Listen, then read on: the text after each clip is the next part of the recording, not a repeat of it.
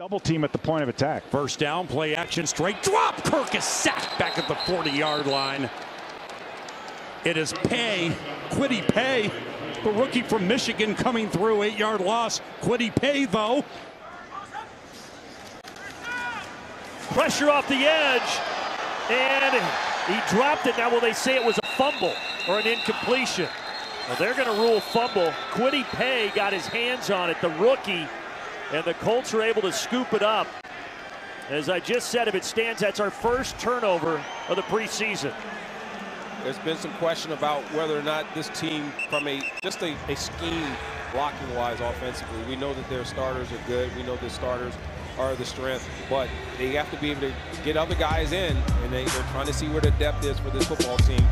You got to be able to block that backside for the quarterback.